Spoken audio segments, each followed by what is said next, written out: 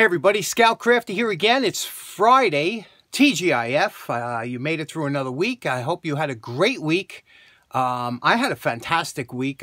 This Wednesday we did our Long Island Antique Tool Meet, and it was just a fantastic time. We'll be getting to talk about that more in a couple minutes.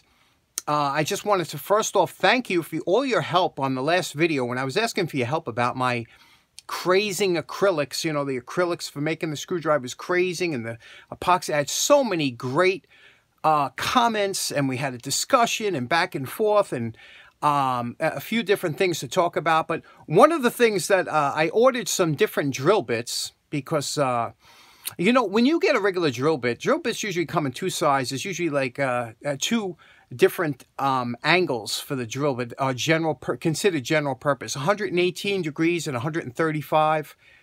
They're basics, you know, most common.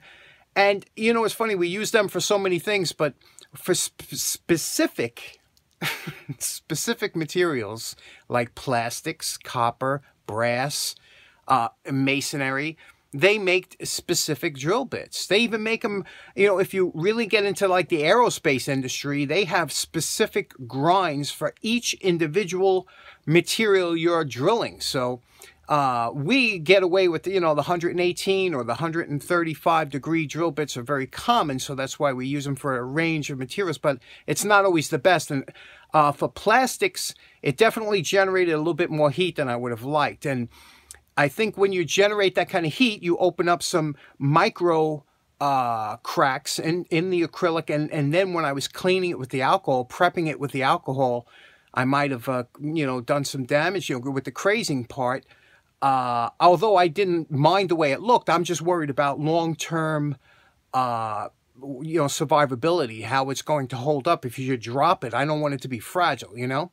So I really appreciate, we had a great discussion. I'm going to do a second batch, keeping the epoxy down, using more of a press fit and some heat like some of you suggested instead of the glue. I think we got this one nicked in the bud, so I really appreciate it. So let's talk about the tool meet. It was such a great time. So many people showed up. Everybody was there, and I took some footage. Let's check that out. Now, even though I got there early, apparently some hooligans got there before me. And but it was nice because Dan got there early. We did a little show and tell, and we were able to get started right away. And look at this dollar table. Can you imagine? Everything on this table is $1. How could you beat that?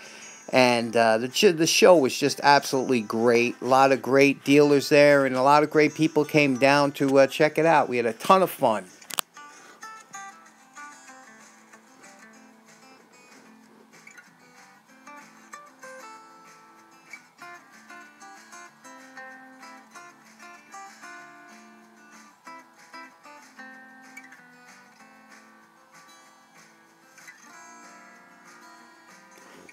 Tony brought down a beautiful vintage Arctic Navy sled, had phenolic runners.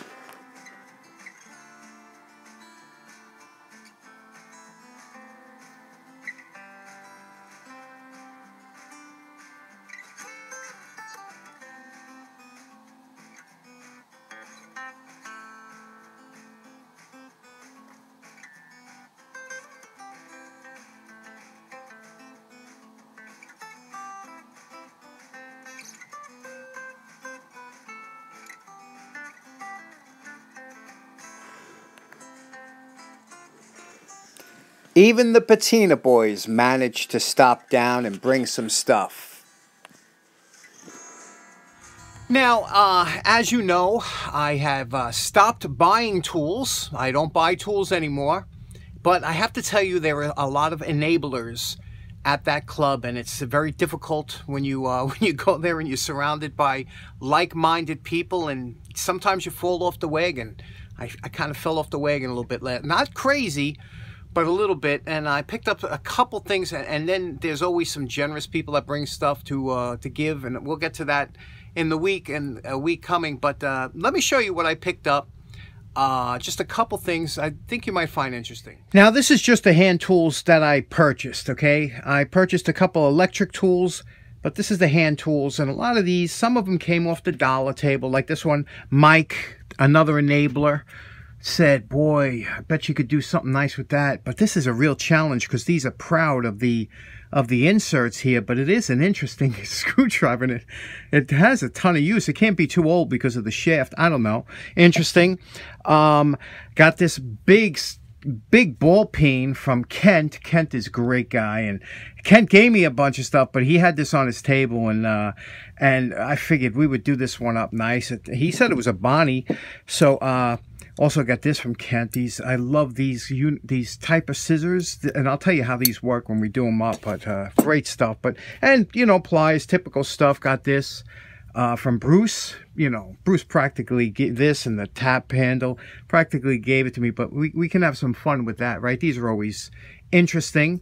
And go no-go gauges, which you'll find very interesting when we talk about these. And look at this huge tap handle. This is for, I need to do some 440 taps in stainless steel. That's just a joke, obviously, but look at this. This is pretty interesting, huh? Look at that size of this. I never seen one this big, you know, that I could afford. And got that from Roger. Gave me a really good price on that. He wanted $15. Come on, how can you beat that, you know? So great guys, great people, a lot of fun. And this is the hand tools. Next up, my good friend Brian O'Hare, who I promised would remain anonymous. He gave me this. Look at this awesome DeWalt. You ready for this? This motor miter box. Now I have 3 radial arm saws. Never liked them, but this is an amazing piece of work. We're going to go through this. We're going to do a cleanup on it this week, but I'm just giving you a sneak peek. How awesome is this piece of work, huh?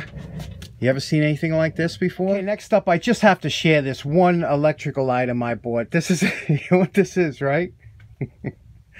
We'll call it a lab drill, even though they call it dental drills or whatever. I've never seen one before. How cool is this? With all the pulleys, and you see what it says here. It's a Emesco engine, but that's the base here. I have a old Dremel tabletop speed control that I hooked it into, and again, now I'll show you how we hook this up, and maybe we can do some dental work. Okay, so if you've never seen a dental drill, which I never did until yesterday, you have a base here with a motor. It has a pulley, and this rope, or they call it a drive belt, goes up around the set of pulleys here. It's one continuous loop that goes around and goes back. So, and then you take it off here, and you can see it's articulated, okay, so that you can use, this is the strangest thing I ever saw. You know, and now to put the bit in, you just hold the pulley here, loosen this up here. That's like the collet adjuster. Place this one here is just a bit that it's a little bit bent, but it should work. And then tighten it up here, and now that's your brush on here. Now let's turn it on and check this out. Now I'm using, like I said, the vintage speed controller. So we'll turn it on. I oiled all the pulleys. Can you see that? I mean, just look at this. Look at the RPMs you get, and it's very smooth. You see how it has, you know, what kind of motion, range of motion it has, and you know, why you would want this situation, I don't know, but it's just the coolest thing ever. I love it. Now with the speed control, you could knock this down to pretty much a crawl, and I could see where this would come, but you know, I'm just gonna give it a little bit more oiling because I'm sure it hasn't been oiled in forever. So, but that is just so interesting, isn't it? Love it. Next up, remember last episode we did this beautiful tool that I didn't know really what it was, and Jimmy and Lisa Campanella contacted me. Jimmy is an old-time body man, and a lot of you had it right. Now that doesn't mean you can't use this particular tool for 100 different things, but what they used it for with Jimmy was an old-time body guy, and you know, and so this is what it was a body pick. You get in between, you wedge between panels and pull dents out and things like that, and it was made for body work. Now, for the guys that said manhole cover, I do have a manhole cover tool if you'd like to see it. But it's like 3 feet long and it's like 3 times as thick. But they're cool, you know, if you ever have to go down a manhole for any reason, if you drop your keys or whatever. So thanks again, Jimmy. But it's thanks everybody. Yeah, it's such great comments about this. I really appreciate it. Last up, real quick, wanted to talk about the Captain America screwdriver. I tried to knock out just one of the prototypes for that. But I got to show it to you with a base. I just can't, you know, lay it on it. I got to show you with a base. So I thought, how cool would it be if we made a little Captain America shield base? So I took a piece of pine. Let's do it real quick.